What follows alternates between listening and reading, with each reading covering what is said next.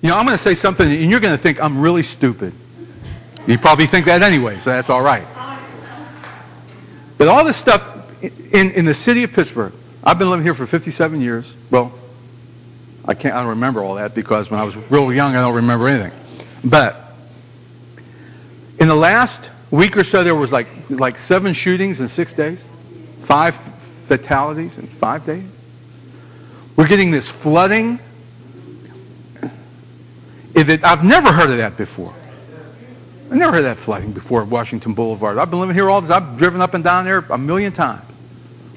People flooding and people getting killed. So what's going on? You know what I think's going on? You're going to think I'm stupid. I'll tell you what's going on.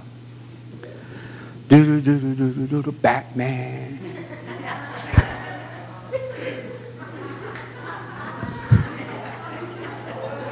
See, I happen to think there's a spiritual entity going on here somewhere.